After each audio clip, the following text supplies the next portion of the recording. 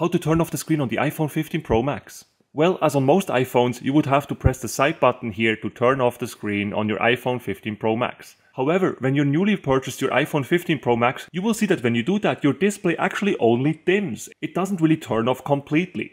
And that is because on the iPhone 15 Pro Max, there's a mode called Always On Display, which is turned on by default on every iPhone 15 Pro Max. And this is why your screen doesn't turn off completely when you actually press this button here on the side. Now here's how you adjust that setting. First of all, tap on Settings, then scroll down,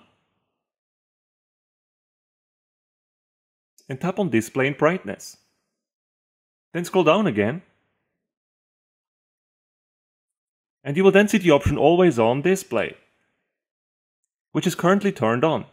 So tap on it, and then toggle off Always On Display.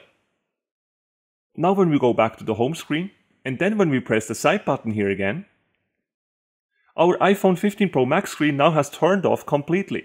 And this is how you turn off the screen on your iPhone 15 Pro Max. If you enjoyed this video, make sure to smash the like button and subscribe for more iPhone tutorials.